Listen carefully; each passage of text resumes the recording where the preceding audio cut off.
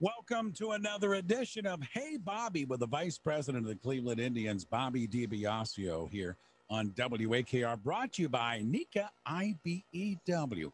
Bobby, I thought we'd start out this week going on the field a little bit. You and I talk a lot about all the other things that are really in the encompasses Cleveland Indians baseball, a lot from history to so many other aspects. But on the field, and I've been talking about this on the radio, I really like the seeds that have been planted for our starting rotation going forward. When you look at Bieber, Savali, and Plesac, who are in place, and then you add in the development of McKenzie that we have seen in the last couple of months, and this guy, the Bulldog, I'm calling him, the new Bulldog, Cal Quantrill, and I love what this guy is doing on the mound. Like I said, you don't know how things play out.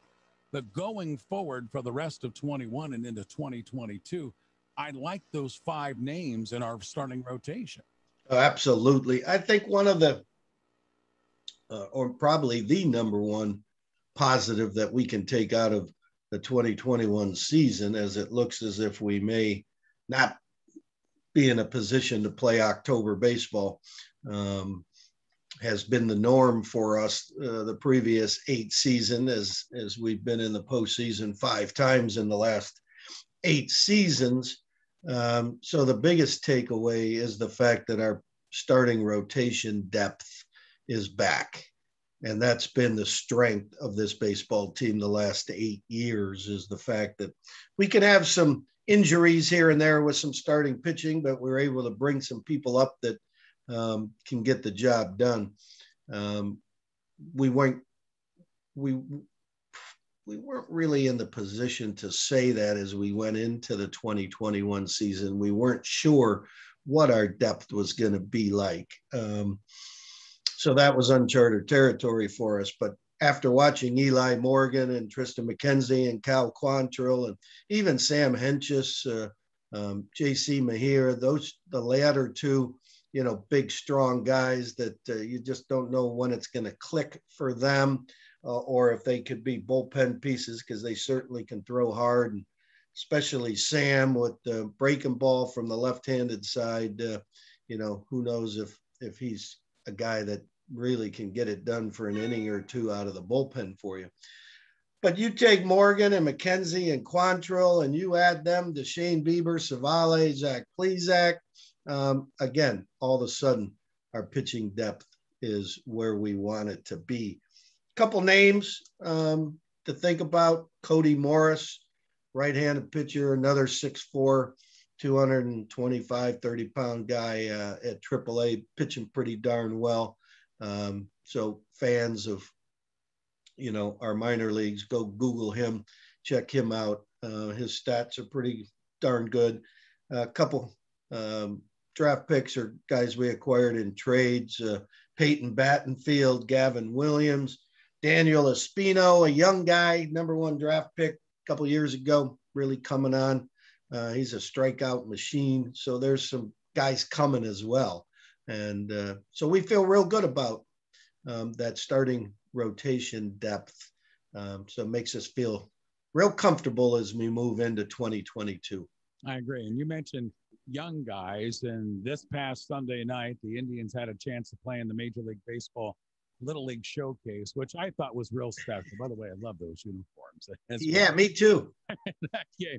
But, I thought for a moment we could talk about what the Indians do for youth baseball. I don't know if we've talked a lot about that between League Park and certainly the dedication of the organization to youth sports and in particular youth baseball.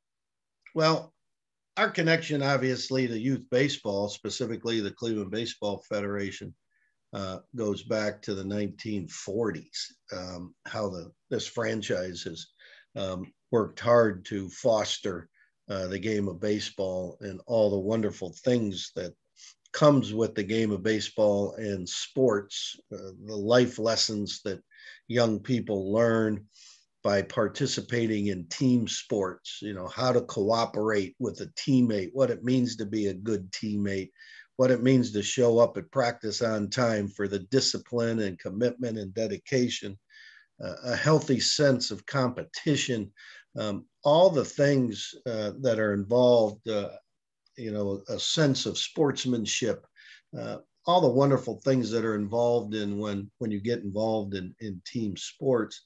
And over the years, our commitment has changed when we've heard back from the various leagues and rec centers as to where we need to position our dollars, our resources, our people. And right now we have a play ball CLE program that really speaks to both the youth baseball and youth softball programs in Northeast Ohio. We've created with the RBI program, Reviving Baseball in the Inner Cities, that we've switched that to become like an elite travel team almost, to give kids a real, a specific group of both boys and girls softball an opportunity to really dive into their sport and travel together and be in hotels and go to a couple tournaments and just live life that they normally wouldn't be privy to. So it really is an interesting transformation with that program that we tried to service as many as possible. And then with RBI, we really focused in on how we can really impact some specific young athletes. Probably about 4,000 to 5,000 youngsters are being assisted in our Little League programs. And as you know, through Indians Charities, the Cleveland Metropolitan School District boys baseball, girls softball programs, they do not happen without Cleveland Indians Charities. We 100% fully fund the baseball and softball programs for the city of Cleveland. And our commitment runs deep, not only field renovations, resources, coaches, coaching seminars, you name it, we do it, we believe in it, and it's something that we are very proud of. Yeah, and we're talking with Bobby DiBiasio. Hey, Bobby, brought to you by NECA-IBEW, and you may have touched on it, but League Park is something that you guys jumped in with both feet years ago and headed up that renovation project. And I know him being there with a travel baseball league one time, the kids walking through those gates, just blown away to get their feet on that park. Yeah, such a historic facility with the Baseball Heritage Museum there. You really hope that when a travel team does go to League Park that, they take the extra time to go through the Baseball Heritage Museum to understand the true history of that ballpark. It actually is the only old ballpark in America that is still standing and utilized for baseball. The Polo Grounds, Ebbets Field, Forbes Field, Sportsman's Park, Scheib Field, you name it, they're all gone. They're all gone. And League Park's the only one standing, and it's still being utilized for the game of baseball with the Baseball Heritage Museum attached to it. It's a wonderful area, East 66 Lexington Avenue. You should Google it if you ever want to go by and just visit the Baseball Heritage Museum. That's a fun thing as well. So, but we just dedicated a field to CC Sabathia. Our third field turf facility in Northeast Ohio. At the All-Star game, we did the Jim Tomey project at Brookside Park, a beautiful field turf ball diamond at Brookside. We have League Park as a field turf. At the All-Star Legacy Project in 2019, Luke Easter Park, which you drive in on Larry Doby Way to get to Luke Easter Park, and the field dedication for CC. It's now the CC Sabathia Field at Luke Easter Park. Just a wonderful day. He's such a big man with an even bigger heart. Him and Tristan McKenzie interacting with those kids. It was really a fun day, Ray. Bobby DiBiasio with us, VP of the Cleveland Indians. Hey, Bobby, brought to you by NECA-IBEW. Bobby, you and I came up in the same era with Little League Baseball. I know me, I couldn't wait on my old wool uniform with the 4 buttons in the front to get the Little League patch on my shoulder. That meant you were something. And away from the Indians for a moment, because you have such great insight to the game of baseball and spending some time this week talking about youth baseball. And you mentioned travel leagues, and my son played a whole slew of travel leagues. But I've noticed that Little League baseball is down over 12% participation in the last 10 years. A lot of it with the kids going directly to travel baseball, which is good in its own right. Don't get me wrong. But Little League, and we just took part in that spectacular game on Sunday night, seems to almost be a thing of the past in many communities. Well, it's an interesting dynamic with that, Ray. One of the last things I read is if you combine youth baseball with youth softball, so combine the general game of baseball and softball, there are more young people in America today playing baseball and softball than any other youth sport if you combine the two. And I think you should combine the two because you do have co-ed soccer and you have, other co-ed sports. So baseball and softball are the same thing in a sense. And so the participation level is wonderful. But at the Little League rec level, yes, because there's such more opportunity for kids to learn the game at all these little sports academies and people more involved in the coaching and teaching. And that's one thing that we really jumped in on, as I mentioned a little bit earlier, is, a good coach who knows his stuff or she knows her stuff, right attitude, can be one of the more incredible influences on somebody's life.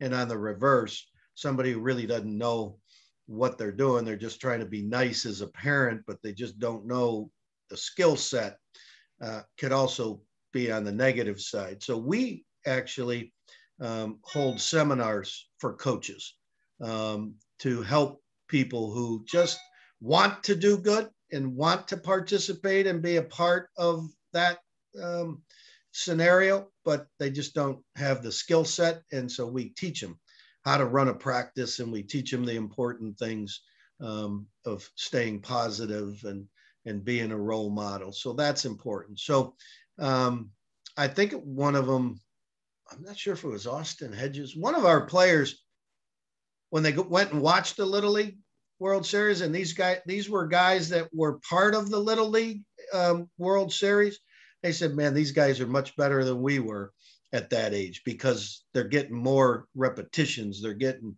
more tutelage. They're in these, at every corner, you see the indoor batting cages, and you see these kids are, while they may not, I know it's weird for our age, you'll drive by a ball diamond in the summertime and it's empty. And we all say, man, we would have ridden our bike and been on that field all day long. Well, it's a different world, and it doesn't mean kids aren't playing the game.